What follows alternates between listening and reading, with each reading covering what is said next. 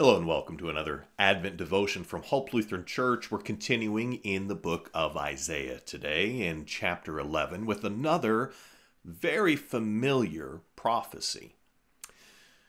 We're going to hear in this how the Messiah, Jesus, brings peace. Not just an absence of war, but peace. Here's what it says. There shall come forth a shoot from the stump of Jesse, and a branch from his roots shall bear fruit.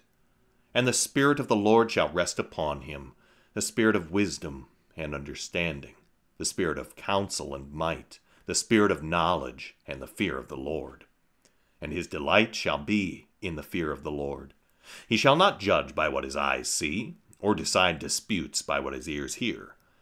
But with righteousness he shall judge the poor, and decide with equity for the meek of the earth. And he shall strike the earth with the rod of his mouth, and with the breath of his lips he shall kill the wicked. Righteousness shall be the belt of his waist, and faithfulness the belt of his loins.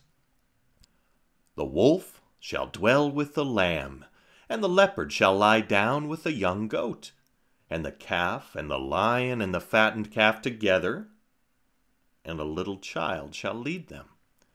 The cow and bear shall graze together, their young shall lie down together, and the lion shall eat straw like the ox. The nursing child shall play over the hole of the cobra, and the weaned child shall put his hand on the adder's den. They shall not hurt or destroy in all my holy mountain, for the earth shall be full of the knowledge of the Lord as the waters cover the sea. In that day the root of Jesse, who shall stand as a signal for the peoples, of him shall the nations inquire, and his resting place shall be glorious. Peace. Not just an absence of war, but peace. We hear about that in Isaiah's prophecy. Jesus comes to bring peace.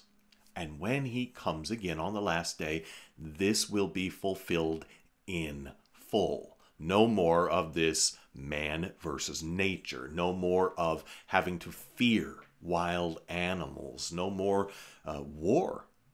But complete peace. Peace on earth. Goodwill to men.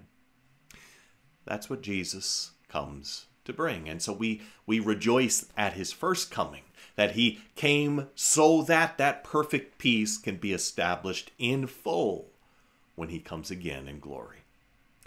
God's blessings. Have a great day. I look forward to spending more time in God's Word with you again tomorrow.